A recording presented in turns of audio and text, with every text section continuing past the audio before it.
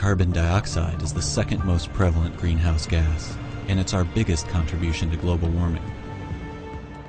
Fossil fuel burning releases large amounts of carbon dioxide into the air. NASA satellite instruments capture the infrared signature of carbon dioxide in the global atmosphere. They show a rise throughout the decade. NASA also monitors other greenhouse gases, such as methane, nitrous oxide, and CFCs. In recent years, CFCs have decreased. Methane and nitrous oxide are on the rise. Greenhouse gas is most likely the main contributor to current global warming. It's the key piece of the temperature puzzle, and it's unlocked the door to higher and higher temperatures. 2010, it marks the end of the hottest decade we've recorded so far. What will the next 10 years hold for the Earth's climate? Computer models predict an even warmer planet, with more extreme weather, less ice, and higher seas. The severity of those changes will depend partly on how our planet's complex system responds, and more importantly, on what choices we make. 38 million vehicles are registered in DC. This drop in gas prices you see here means that even more people will be on the road. Our personal vehicles are a major cause of global warming. Collectively, cars and trucks account for nearly 1/5 of all U.S. emissions, emitting around 24 pounds of carbon dioxide and other global warming gases for every gallon of gas. We took a walk on the streets of DC and were disappointed that we were the only people on the sidewalk that day. We can't stress enough the importance of walking, biking, or utilizing any form of public transportation to avoid adding to this issue we have created by our driving habits.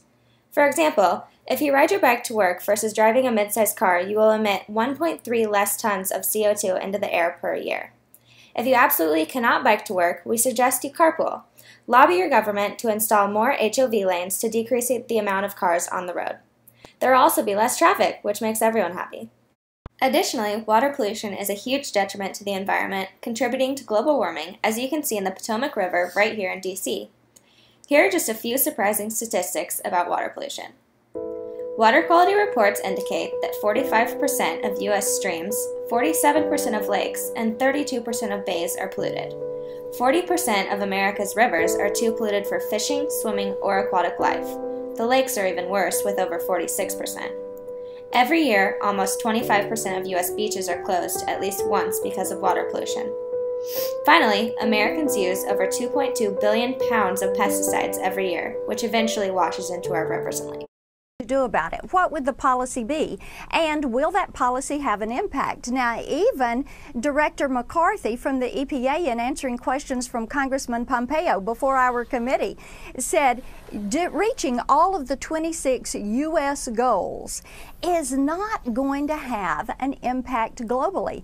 And David, what we have to look at is the fact that you don't make good laws, sustainable laws, when you're making them on hypotheses or theories or unproven science. It's sentiments like this that prevent the U.S. from decreasing emissions and signing on to treaties such as the Kyoto Protocol described here.